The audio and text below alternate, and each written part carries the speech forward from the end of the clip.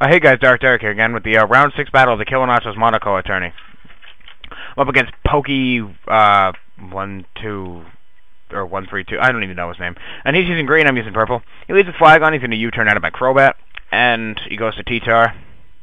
I'm going to use Super Fang here, and nice. It's always nice to chip off half of T-Tar's health because T-Tar's always kind of annoying to take out unless you hit him with a random fighting move or something. Anyways, yes, a lot of end of turn effects in this game, just to let you know ahead of time.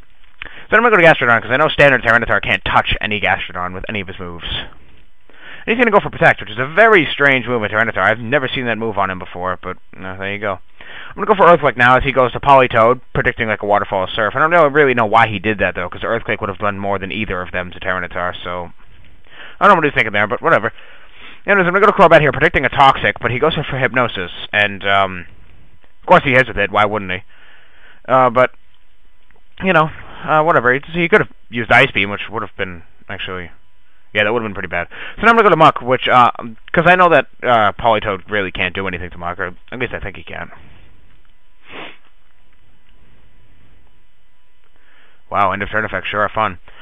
He's going to go to Tyranitar now. I went for Poison Jab just to get some damage on the Politoed, but, you know, he went to Tyranitar, whatever. I got a Poison, which doesn't matter at all, because I have, like, a perfect counter to Tyranitar.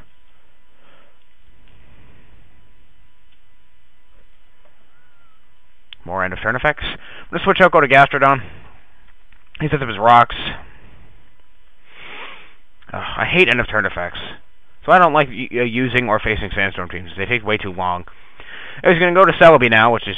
And I use Ice Beam predicting a switch back to Flygon.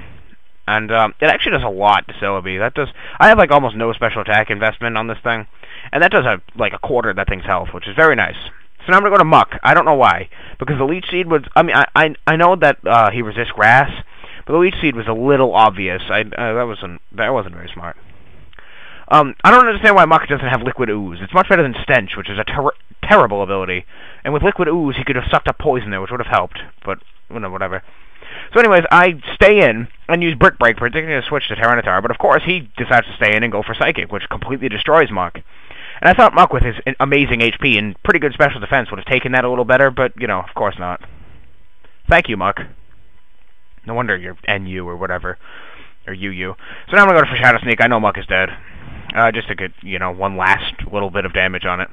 And Muck dying right there, me sacrificing Muck there, changed the outcome of the game, probably. I'm not going to spoil too much, but Muck would have been really helpful later on. Now I'm going to go to Gengar, because I know that if he stays in, I can kill him. Or, I know it's safe to use Substitute, because if he stays in and breaks it, I can kill him, and if he switches, I have a free Substitute. He goes to Tyranitar, who's going to get completely destroyed by Focus Blast. That probably almost would have killed him if he was at full health, so obviously he's going to die at half.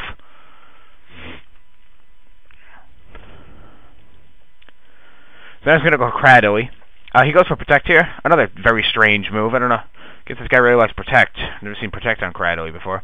Go for Hypnosis, and thank God that move missed, because if that hit, I couldn't have Toxic that Cradily, but I don't know why I even used it.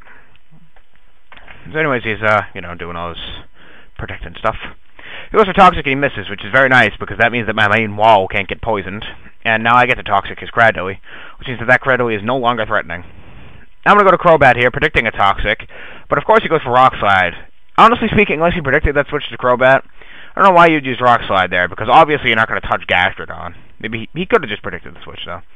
Now I'm going to keep Crobat alive. I know he's going to die as soon as I switch him into Stealth Rocks, but I'm keeping him alive, because I know that as long as he stays alive and asleep, he can't put any of my Pokemon asleep.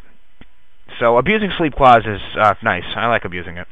So I'm going to Starmie, because I thought Starmie could take an unboosted Rock Slide from a Cradily who has like base 80 attack. A little better than that, but apparently it'll chip off half his health, because Starmie is Fail. And of course, I was so close to clicking Ice Beam, but I didn't want him killing me against a Cradily, so I went for Recover. And that was a very big mistake, because now he's going to go to Sceptile. And I know, yeah, switching Crobat here like an idiot.